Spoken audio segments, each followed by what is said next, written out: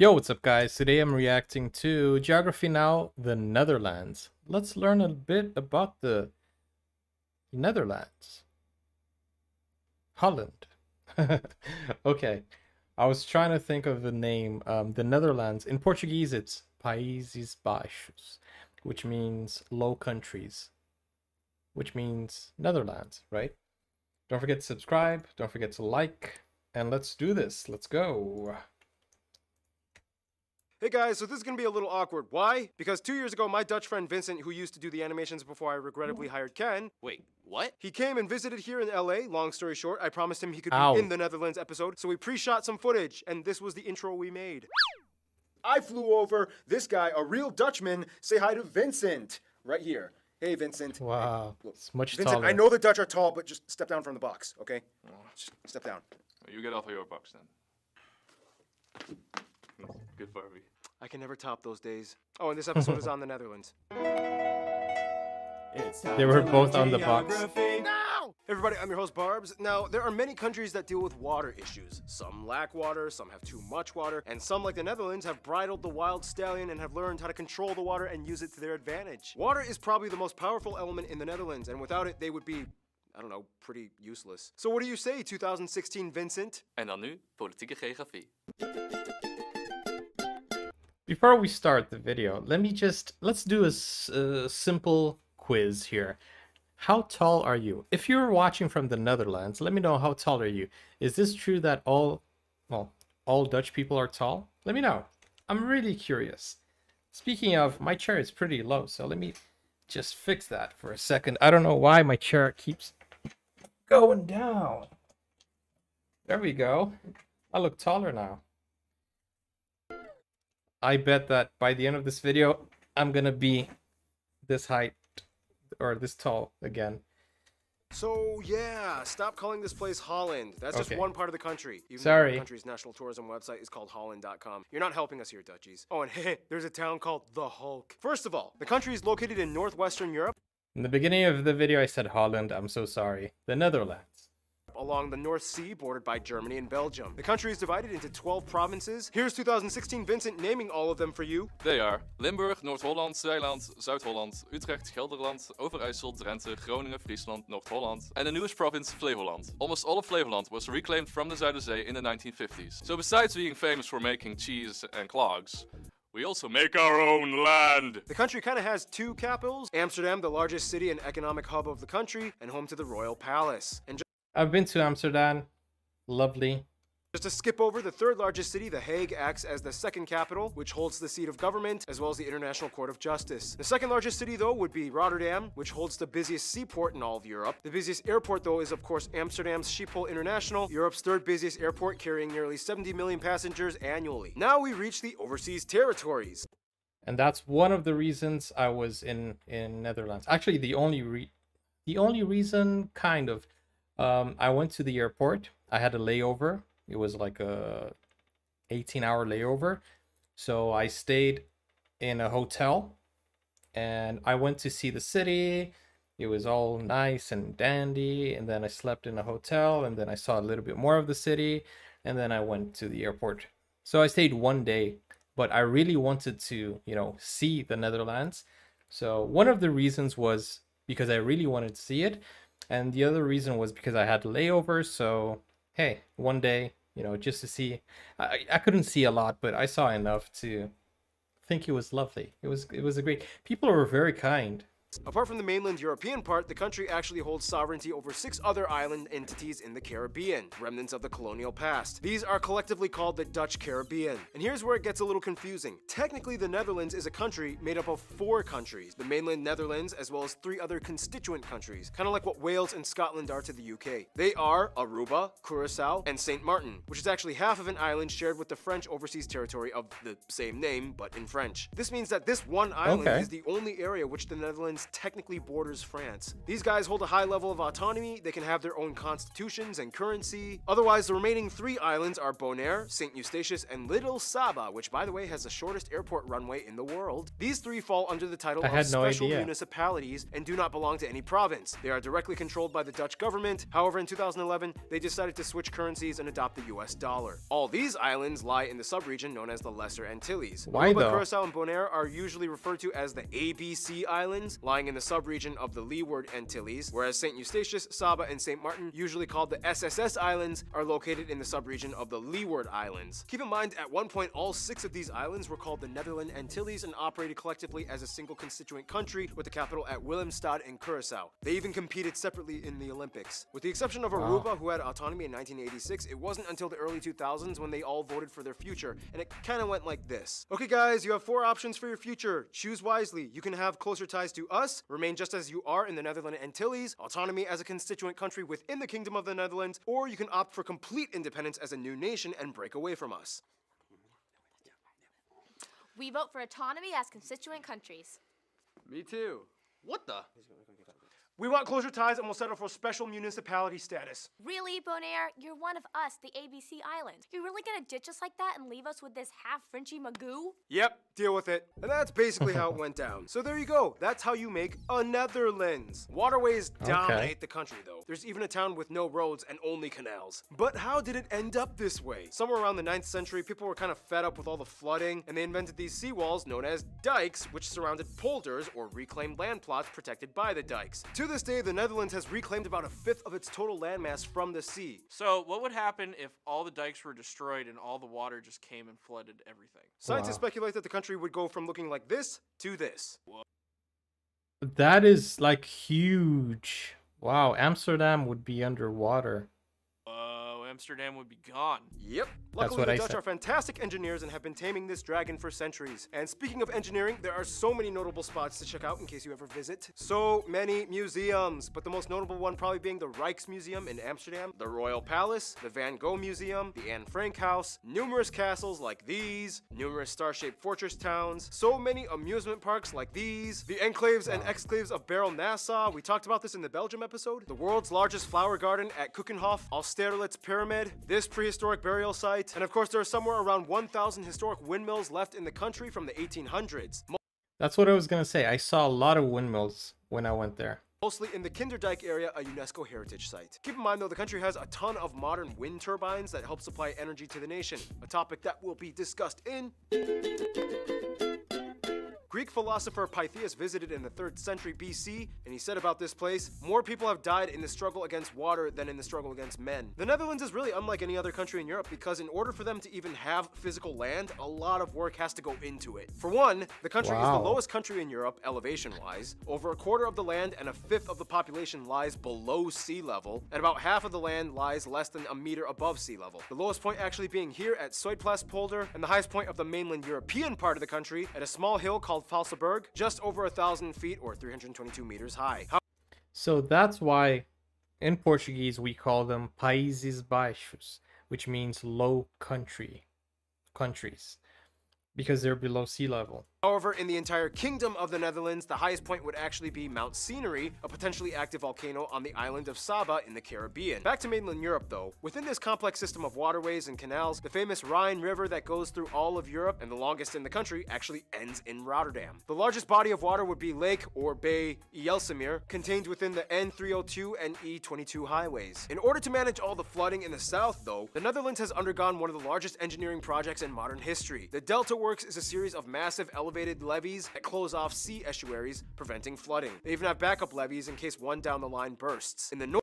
Wow. I mean, you gotta be very brave to drive over water. It reminds me of the Truman Show. He could never live in the Netherlands. North, though, the Walden Islands act as kind of like natural barriers against the sea. All this land reclamation has left many of the inland areas exposed to what are labeled as the largest open sand drifts in Europe. Keep in mind, they are not deserts, but rather strange, wet, sandy plots in the middle of green shrubbery. A rare natural sight to come across anywhere in the world. So, in a nutshell, the entire country is basically one big river delta.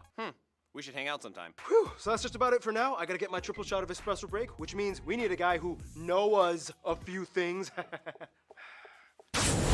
Besides all the water chaos, the Netherlands is quite a powerful nation considering its size. They rank in the top 20 largest world economies, usually around 17th or 16th place, and they rank somewhere in the top 5 to 10 largest exporters on Earth. In fact, they have the oldest stock exchange in the world, dating back to 1602. Didn't that lead to like the whole tulip mania thing where people sold a single bulb for the price of like an entire ship? That was not the stock market, that was just a socio-economic phenomenon, and at its height sold for 10 times the annual wage of a skilled craftsman. Anyway, today, although they produce about 80% of the world's tulips and over half of the world's cut flower exports, their economy is mostly driven by the service and energy sectors. After the discovery of a natural gas field in 1959, the Dutch became a fuel powerhouse. The Shell company became the largest and most internationally recognized Dutch company in the world. Shell is Dutch? I don't know that. I mean, how could I have known? But, you know, that is nice. Besides the petroleum industry though, the Dutch are well known for their electronics and tech innovation. The company Philips invented the audio tape, which helped pioneer other formats like videotapes, CDs, DVDs, and Blu-rays. I didn't know Philips was also Dutch. Yeah, the company was Dutch, but keep in mind it was invented in Hasselt, Belgium. Oh, Belgium. We love you, but don't try to take this from us. Otherwise, the Dutch have made great strides towards environmental protection. It's not uncommon to find animal crossing bridges to allow wildlife to cross over highways. Over 70 mammal species exist here, such as hares, hedgehogs, stoats, and deer. In addition, according to their government website, they produce over 65 billion euros in vegetable, fruit, flour, meat, and dairy products. Speaking of which, the modern orange-colored carrot was originally bred orange here in the Netherlands to specifically honor the king. Since then, orange carrots are now kind of an international staple. And speaking of which, wait, carrots were not orange in the beginning? That is nice. They actually bred it orange because of the... Wow, so many facts. Learning so much. food. Some top notable dishes you guys, the Dutch geography peeps, suggested we mention include things like various types of stamppot, Dutch pancakes with powdered sugar, apple tart, bitterballen, split pea soup, rookworst, stroopwafels. So many potato dishes, brined herring and smoked eel. Gin was invented here, sorry Brits. For breakfast, chocolate sprinkles on toast is common. And the pride and joy of the nation... Wait a second. Wow, my wife would love this. Brits. For breakfast, chocolate sprinkles. Chocolate sprinkles on toast. Nice. On toast is common. And the pride and joy of the nation, Gouda cheese. Yep, that's how you pronounce it, guys. Oh, and keep in mind, they... Gouda? So it's not Gouda? You know that joke everybody says, oh, this cheese is very Gouda. So that wouldn't work. Joy of the nation, Gouda cheese. Yep, that's how you pronounce it, guys. Oh, and keep in mind, they used to be the largest beer exporters in the world, Heineken being their top brand until Mexico beat them in 2010. Oh, wow. Mexico. Cool. It's also important to note that you will probably find lots of Indonesian and Surinamese dishes like satay or salted cod buns. A little cultural cue that hints towards the colonial past, which brings us to... Thank you, Noah. Follow him on Instagram. Yep. Those are awesome effects. Now, in Europe, you have all different types of people that operate with all different customs and ideologies. Here, they have two sayings that kind of sum up how a lot of their country operates. Meten is weten, and gezelligheid kent geen tijd. How is that, Dutchies? Terrible? Good? Well, you're gonna get what I give. Anyway, the country has about 17.5 million people and is the most densely populated nation in Europe. About 77% of the population identifies as Dutch, to whatever extent that may mean, whereas 10% are other Europeans, and the remainder are made up of other people groups, mostly Turks, Indonesians, as well as the Surinamese, and surprisingly, even some Americans. They use the euro as their currency, they use the type C and F plug outlets, and they drive on the right side of the road. Now, we all know that Dutch is the official language of the Netherlands. However, if you speak English, you should have no problem at all visiting. Netherlands has the highest proficiency in English out of any non-English official country in the world. Somewhere around 9 out of 10 Dutch people claim they can comfortably speak English, and around 94% of the country is in some way bilingual. Geography Anna. Wow. I would not have a job in the Netherlands because I'm an English teacher, so I don't think... Well, maybe I would. I don't know. Told me a joke. Many times, Dutch kids will ask their parents, Hey, Mom. Yes, honey. Why do we have to learn English, but the British don't have to learn Dutch? Because our ancestors decided it would be a great idea to trade New York for Suriname and one small island in Indonesia. It's important to note, though, that there are two other regional languages accepted in Dutch society. They are Frisian, spoken in the northern Friesland region, and the other being Papiamento, a Dutch Creole spoken in the ABC Islands. When it's already kind of well known that the Dutch are the tallest people on average in the world, men averaging around 6'1" and women around 5'7". And once again, here's 2016 Vincent explaining. Latest studies have shown that natural selection has been the biggest reason. Being tall stood equal to being more athletic, successful, and healthy. Many educated men started families after their studies. Fast forward a couple of years, with length being very heritable, and the result is a nation of giants. Yeah, we're outbreeding short people. Religion in the Netherlands. I want to know in the comments, how tall are you? If you're from the Netherlands, let me know, how tall are you? I mean, we gotta find this. We gotta see if this is actually true. I mean, I believe him, but wow, that is insane. That is cool. So you get bullied if you're short. Is that something that we could expect? Netherlands is interesting because historically they used to be predominantly Christian, mostly Protestant, but today about half the population identifies as unaffiliated, which depending on who you ask could be anything from the largest unaffiliated group, agnostics, at about 34%, to the growing number of atheists at around 28%, which is kind of like a technical term for spiritual but not religious. Otherwise, Islam at about 5% of the population is mostly practiced by Turkish and Indonesian communities. Christianity, although not practiced regularly by most of the people, still plays a heavy cultural role in the Netherlands. Holidays like Christmas, Easter, Pentecost, and Ascension are still celebrated by everyone in a Dutch manner. At one point, there were a vast empire. Pentecost and Ascension are still celebrated by some controversy with this one. Okay, I can see why, but well, let's not talk about it. If he didn't mention it, though. By everyone in a Dutch manner. At one point, they were a vast empire that spanned across every inhabited continent. Australia was at one point called New Holland, New Zealand, named after the Zeeland province, Tasmania, named after this Dutch guy, New York was once called New Amsterdam, and so on. Otherwise, what is the Dutch way of doing things? Many of you guys, the Dutch geography peeps, have told me there's a Dutch saying, act normal, which is ironic considering that they are almost anything but normal. And here's random Hannah to explain culture stuff. Historically, the Dutch have always kind of had a counter-traditional mindset that shaped the way they... Holland has one World Cup. I remember this. Holland and Brazil. Well, not Holland, but the Netherlands. Did she just call it Holland? The Netherlands and Brazil, they are very competitive in football.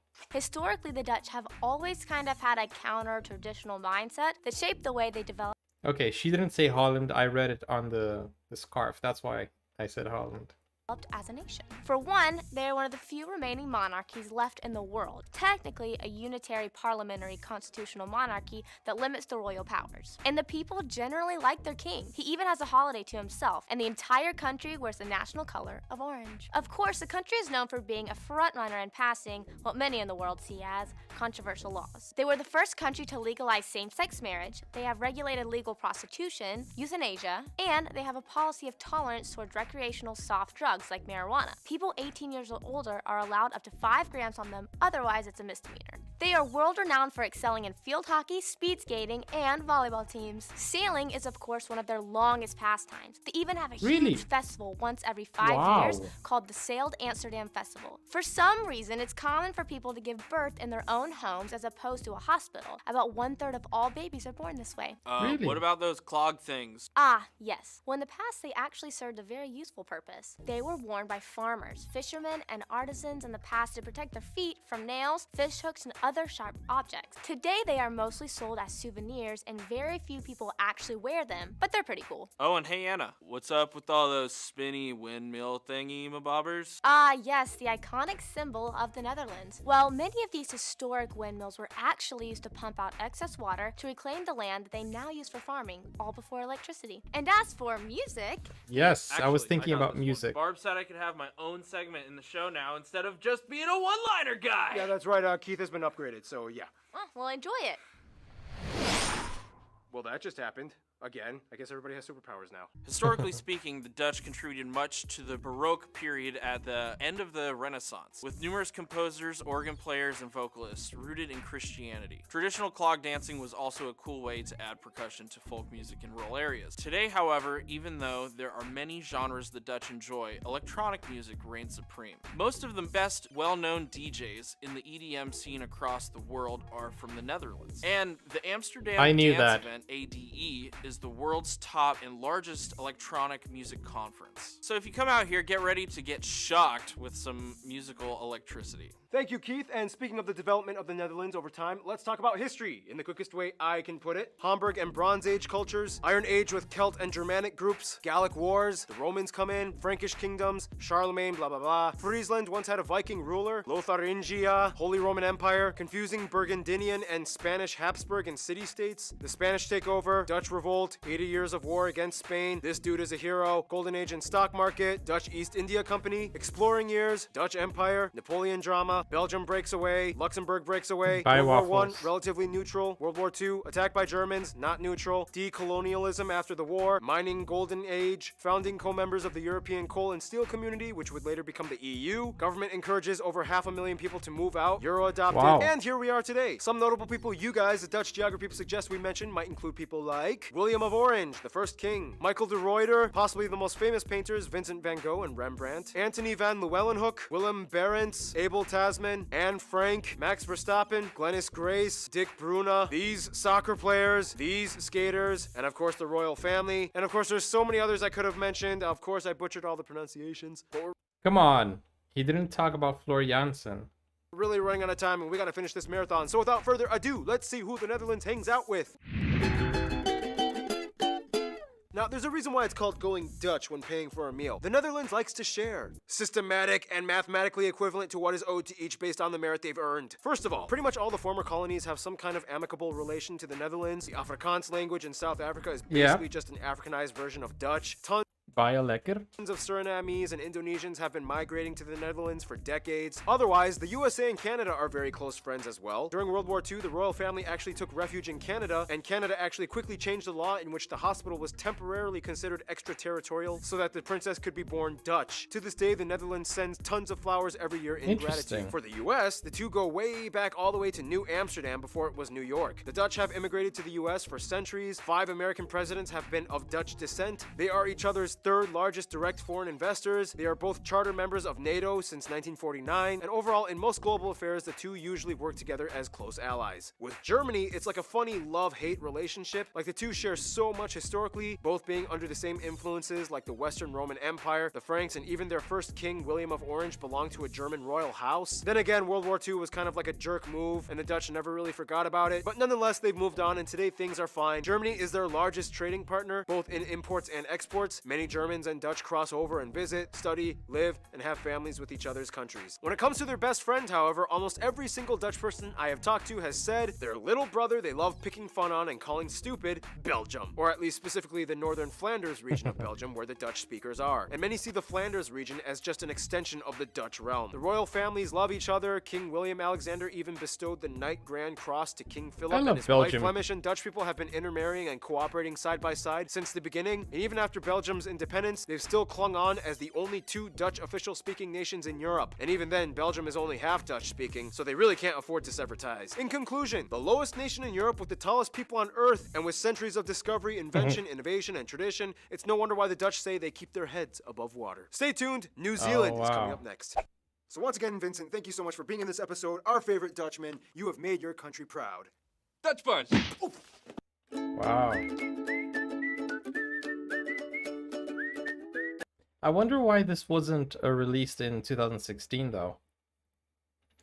Man, a lot of information about the Netherlands, and as I said, I've only been one day in Amsterdam, so I couldn't see a lot of things, but what I did see was nice and good enough, you know, to know that it's a nice and lovely place, and the people were so friendly, so very nice. And yeah, I would like to know your height. If it's not disrespectful, I don't mean to be disrespectful and ask about your height, but I'm just very curious to know. Don't forget, guys, subscribe to the channel, like this video, and I'll see you on the next one. Let me know in the comments what you want me to react to next. And yeah, let me know where you're watching from. See you. Bye-bye.